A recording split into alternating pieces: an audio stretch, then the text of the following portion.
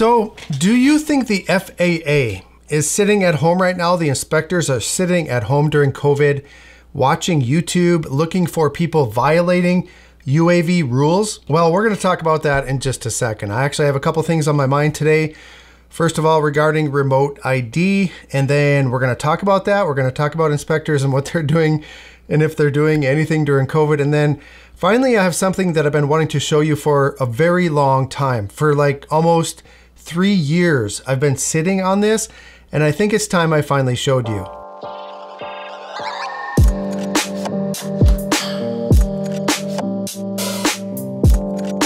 Hey, welcome back everyone. Thank you for watching the video today. If you happen to be new here, my name is Russ. Go ahead and watch a few more videos after you're done watching this one on the channel. And if you find value here, click on that subscribe button and follow me on social media. Okay, first thing, remote ID. It's a hot topic. It's always going to be a hot topic, but you know, it's been a very long time coming, but it appears to be nearly upon us. For the remainder of October, there are several meetings planned. Like right now, as I'm making this video, there's a meeting going on, but there's several meetings planned for the rest of this month where the final ruling for remote ID will be fully structured. It will be complete. Now, what is discussed during these meetings, I have no idea, but the people that have called these meetings are pretty much 100% involved in commercial ventures. Okay, as I was editing this video, drinking my Starbucks this morning, going through these names and looking at some of them, one of them really stood out to me, and it's Brendan Groves. Now, Mr. Groves currently works for Skydio. He is their head of regulatory and policy affairs. But prior to that, he's a highly decorated Air Force vet, and then also the Associate Deputy Attorney General for the Department of Justice. Now, what did he do there? He managed the Department of Justice National Security Policy Portfolio, and he led their drone program. He also developed our country's counter-UAS policies. The guy is a freaking unicorn, and the team at Skydio drafted him last February because Adam Bry is a damn genius. You see, there are two ways to dethrone a $3 billion per year company. You can either create a better product, or you can make it very difficult for them to distribute their product. I think Skydio is using the latter.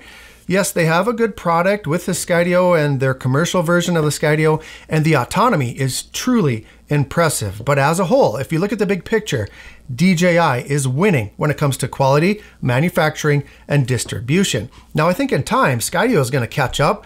But for now, they are winning this battle because they're drafting a team of juggernauts that are connected, well connected to our governmental infrastructure. Like, look at who they recently added to their team. A 20-year Navy SEAL with 11 combat deployments, an Army platoon leader during Operation Iraqi Freedom, and a 27-year law enforcement veteran with a long history of developing beyond visual line of sight operations.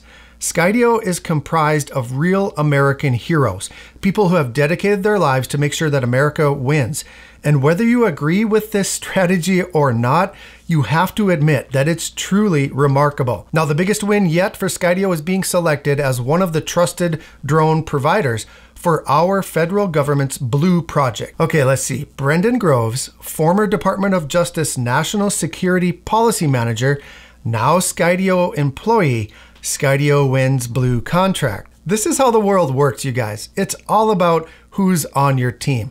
All right, back to the video. So thank you to Geek Savannah for bringing these meetings to our attention. At least that's the first person that I was made aware of that brought this to our attention. So thank you, Sean, very much for telling us about these things going on. So I'll link his channel down in the video description if you want to check his stuff out. He has a pretty good channel. But once again, the recreational drone pilot has been left out of the conversation. Even with over 50,000 comments submitted last spring, there is still no consideration whatsoever to the people that own and operate the majority of drones in this country. Remote ID is at the doorstep, and they will be busting down the door in the coming weeks. Now, how do we prepare for this? Well, in my opinion, you really can't. We're just gonna have to keep flying, keep doing what you're doing, because even after the ruling has been made, it will take several months to implement everything. This is a major undertaking, and a lot more meetings need to happen before everything is active and in place. And then depending on the final rulemaking, I'm actually pretty interested to see how many lawsuits are going to follow. I'm thinking there's a lot of lawyers that are going to make a lot of money over the next 2 or 3 years, but we'll have to see. So once it is active, once everything's all said and done and everything's in place, then what? Do millions of drone owners find a different hobby? Well, I think no, I don't think so. And this is why. And I'm going to keep preaching about this at least until the FAA moves the bar again. But the technology advancements over the next 2 years in recreational drones, I think will continue to improve exponentially. Driven not only by regulation, but also innovation, I believe that research and development will actually outpace regulation, and small UAVs will dominate the recreational market. Look at how popular the Mavic Mini is already, and it's not even that great. Imagine what a sub 250 gram drone will be like, what it'll be able to do 2 years from now. And the reason I say that is because so far, it appears that drones that weigh less than 250 grams would be immune from the coming remote ID verbiage. But I stress this. This is the government, and they can change things whenever they want. But it's pretty reasonable to assume that UAVs the size of the Mavic Mini and smaller pose no threat to the commercial drone industry. Companies like DJI and others will flood the market with these smaller drones for hobbyists. And I truly believe that that is what will save the hobby of recreational drone flying. It's 100% my thoughts and my opinion, and if things change and if I'm totally wrong, I will be the first to admit it. But to me, it just makes sense. I don't know, let me know what you think down in the comments. Now, the second thing that I want to talk to you about today is in regards to a video that I watched a few days ago.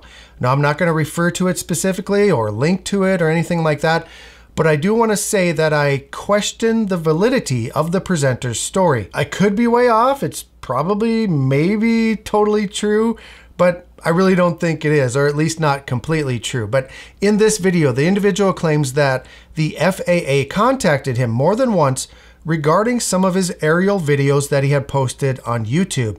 He states that they called him after watching YouTube looking for drone pilots who may be violating UAV rules. That's the first thing that made me question the video. He stated that the agents were polite and educated him and gave warnings, and then closed his cases related to potential visual line of sight loss, as well as posting monetized aerial footage on YouTube. He then goes on to say how he studied for and got his Part 107 remote pilot certificate. Awesome, great. But here is why I kind of doubt this story. The FAA is specifically instructed that online aerial footage is not to be used to begin investigations. A couple of years ago, I got a hold of this. This right here is from the FAA internal rulebook from volume 16, chapter 5, in regards to the process that must be followed by field inspectors when investigating potential violations. In section 3-5, it states that UAS videos in particular are increasingly appearing on the internet. UAS videos may depict aircraft being flown in a variety of classes of airspace and at varying altitudes. Inspectors are to follow the protocol below when receiving notification of videos with potentially non-compliant UAS operations posted to the internet. Inspectors are reminded that, number one, electronic media posted on the internet is only one form of evidence which may be used to support an enforcement action, and it must be authenticated. Number two, electronic media posted on the internet is ordinarily not sufficient evidence alone to determine that an operation is not in compliance with 14 CFR. However, electronic media may serve as evidence of possible violations and may be retained for future enforcement action. So let's go back a few years. I don't know if you remember when Casey Neistat got in trouble from the FAA for flying his drone in New York City. And a lot of people thought that he got in trouble from them because he was posting these videos on YouTube and making money from those aerial videos, but that's not the case. The reason that Casey got in trouble is because he was breaking a lot of rules. He was flying over people, flying in restricted airspace, and some other things that were going on there. So he was actually reported to the FAA. They began an investigation, and then they used those videos as part of that investigation. Now, overall, everything worked out for Casey, and just like they do with most people, they just educate and inform because, you know, they're instructed to assume that people just have no clue what's going on. And so for the most part, they're gonna be pretty nice about it, unless you're doing something really, really stupid, and we have seen a few of those as well. But anyway, it goes on to say on number 3, inspectors have no authority to direct or suggest that electronic media posted on the internet must be removed. So even if you are doing something that is against regulations, and you're doing something that you have posted up on YouTube that shows you doing something illegal and you're making money off that video, they can't tell you to take it down. You can leave that video up there. And then finally, and most importantly, the note where it says electronic media posted on a video website does not automatically constitute a commercial operation or commercial purpose or other non-hobby or non-recreational use. Now that one can be argued about until the cows come home, because just because the videos may be monetized on a social media website does not mean that the flight was a commercial operation. You can assume that it is, but it's not an automatic distinction. There is a difference. Fight me. And the reason I say that so much is all the time I see people commenting, oh boy, you have monetized aerial footage. I hope you have your Part 107. Oh, I see you have monetized YouTube video footage and you're flying a drone. I hope you have your Part 107. There's a lot of drone police out there. And yes, you probably should have your Part 107. But guess what? It does not automatically mean that that flight was used for a commercial operation. A good lawyer would get you off every time. So feel free to talk about that down in the comments. Then this goes on to direct the inspectors that the first course of action is always to educate and inform, with the understanding that in most instances, this will correct non-compliance. How do they inform the potential violators? With a certified letter through the US mail. Nowhere does it state that they will call you on the phone. So there you go. This is why no one has ever been charged with anything for posting monetized aerial videos on YouTube without possessing a Part 107 remote pilot certificate. The burden of proof is much too time intensive, in my opinion, for FAA inspectors to be sitting at home at the computer watching YouTube videos hoping to catch some ignorant pilots making $10 a month from their AdSense revenue. And by the way, it's not a license, it's only a certificate. There's no such thing as a drone license or a licensed drone pilot. Now, if Crazy Joe is flying his Phantom 4 Pro at 200 feet off the end of runway 27 at JFK, and then he posts a video about it on YouTube, a lot of people are gonna see that video and they're gonna start making phone calls, and then the FAA is gonna start doing an investigation, and then they're gonna go watch those videos. You can bet that the FAA will be paying a visit to Joe at his RV, and they will be using that footage as part of the evidence to prosecute him. But even in a very severe case like that, the protocol calls for education first. And then even if Joe is prosecuted and sent to jail, he can still leave that video public on YouTube and collect AdSense revenue from it. So here's the takeaway. If you do something blatantly stupid and dangerous, and then you record it and post it, you're gonna get a letter or quite possibly a knock at your door. If you endanger the national airspace system, you deserve to be punished. But if you're flying in your backyard, recording your annual family cornhole tournament from the air, and then you post it on your YouTube channel with AdSense enabled, what are the chances that you're gonna get a phone call from the field inspector, from the FSDO that's not even in your district?